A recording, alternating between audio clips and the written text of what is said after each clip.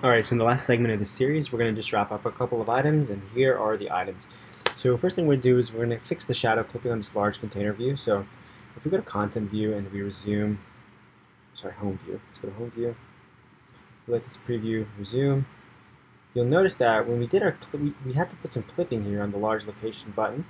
And the clipping is so that we can, when we make the height of this entire item 0, that we don't end up having the shadow still, still present. So if you go here, what you can actually see is that this shadow, let's zoom in, shadow is clipped right there at that corner. That's not nice. So what we're going to do is we're going to actually go to the large button, and we're going to get rid of that shadow. And instead, we'll go to home view. Now when it reloads, there's no shadow at all. But what we can do is we can take this, this item right here, wherever we had it, right here. So this is for each right here. And let's close this with a little more room to see what we're working with. And just like we had a, we used a ternary operator before, we'll use a ternary operator on this. So we'll say dot shadow. We want to modify with the radius and the y. So the y offset will be 4. But what we'll do is we'll use the same ternary operator. So self dot selected continent equal to this destination dot continent val. And if that's true, then we'll have radius of 4, but if it's not, we'll give a radius of 0. And so what that does is it gives us what we're looking for. It gives us that offset again. And that all this occurs after the clipping, because the clipping occurs in the initialization. So that takes care of the first part. Let's get rid of that. Okay, that's done. Okay. The next thing is when we go to the, let's go back here, open up. We go to the content view. If you notice on this preview, we have this clipping up here, we have some issues down here. So this is kind of ugly if you look at that. That's ugly the way it's clipped. So what I want to do is I want to go to home view, and I want to take this Z stack, and I want to say edges, ignore. I just want to ignore the bottom. Okay, if I ignore the top, it'll create all sorts of weird things up top. So if I just ignore the bottom, and we can look right here at the content view, and now it's going through the bottom, but it's actually cutting off the bottom portion of Zurich. So we're going to go here and just say one more thing. Is we'll say at the bottom of our scroll view, let's just put one more. Sorry, at the bottom of this V stack, we will put a spacer. Actually, let's put it at the bottom of the scroll view. At the bottom of the scroll view would be better. We'll put a spacer, and we'll give it a height of 80.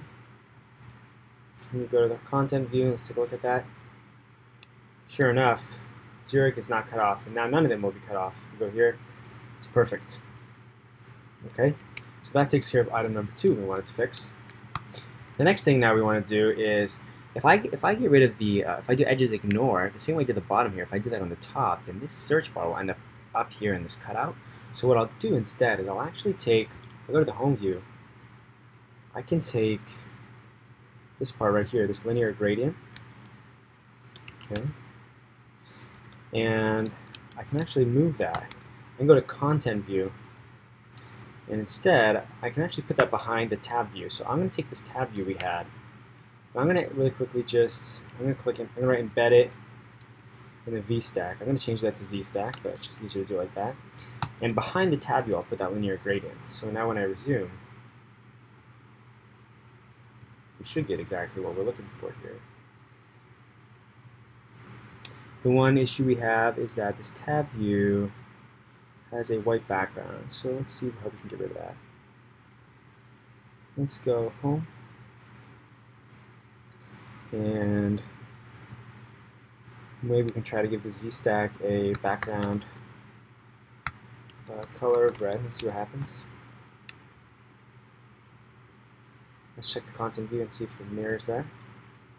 So what we'll do instead of that is we'll just make it clear.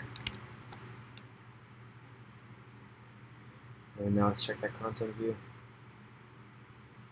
So we're still having that issue, so we can see maybe if we can take this tab view, the whole tab view, say background color.clear. So we're still having that issue, so we'll have to figure out how to deal with that.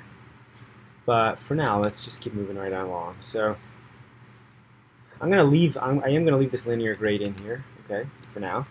And we're gonna just figure out how to make that tab view clear. So the next thing we'll do, actually, let's go ahead and just solve it right away. So let's just get rid of that. Let's take this linear gradient, okay. We're gonna get rid of the Z stack we made here. We're gonna put the tab view. We're gonna leave it as it was. We're gonna get the home view. We're gonna put the linear gradient back in its place. And instead, what we'll do is we will go to content view, or go to home view, and we will say edges ignoring safe area. Actually, we'll have to do it in content view. So content view, we'll say the tab view is going to have edges ignoring the all. Or if nothing else, we can just make it dot top. And that takes care of that. So we just had to do edges ignoring on the top there. And we get what we're looking for, okay?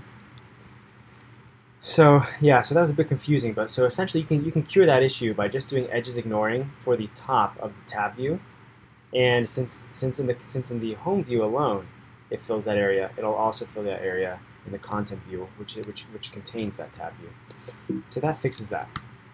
The next thing we'll do is yes, we need to fix this issue. This 4.7000, all that stuff does not look right. So if we go to this large location button, we get this 2.50000. You don't want that. What we want instead is we want to say 2.5, and that's it. So I took some time and I wrote this out before creating this video. I'll walk you through what it says. So instead of writing average rating over 5, we'll use string interpolarization and we'll do something else. This has two pieces here. We want to take 2.5 and we want to treat this average rating as a string. And then we want to take that string and we want to use the split function. The split separates the things on the left of the. I chose to split it by the decimal. So I could have written, if it said 2 and then equals 5, I could have said split it by the equal. But I chose to split it using a decimal. So I split the things on the left from the things on the right, and they end up in an array. So the 0th item of the split is the 2, and the first item is the 5. And if this said 2.5.4, then it would have been the 0th element in this array would have been the 2. The 1th element would have been 5, and the second element would have been the 4. So this is just splitting up, it's treating this number as a string and splitting it up using this or this item, whatever character I chose to split it with. So what I did is I said the string that's going to go in here is going to be equal to, we'll split this open, we'll take the 0th item, and then we'll go to the right side and we'll just take the first item. And then you have to write dot description because technically when you use average rating dot split and then choose the item, it creates a substring. But if you just write dot description, it kind of converts that into a string. So that takes care of that, and that's how we got this 2.5. So even easier if I just kind of let it sprawl out entirely. So it says text. So we have average ratings. We split it with the decimal, and we choose the 0th item, which is the 2, and then we add this dot in between, and then we split it again using the decimal, and we choose the first item. Okay, and so that's that. And let's keep moving right along. So that's fixed the decimal. Okay, that fixes that. The next thing, we don't like the spacing of these stars. We want these stars to be right aligned. So that's an easy one. So we'll find those stars. That's right here. Star.fill. Now I just need to do one thing. In that H stack above the for each, I'll put a spacer. That pushes all the stars to the right.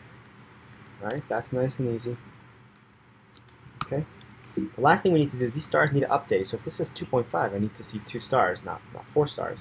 If this is 3.5, so it'll be 3. So that's a pretty easy one. What I'm going to do is it's not going to be for each up to 4. It's going to be for each, and then I'm going to convert the average rating to an int.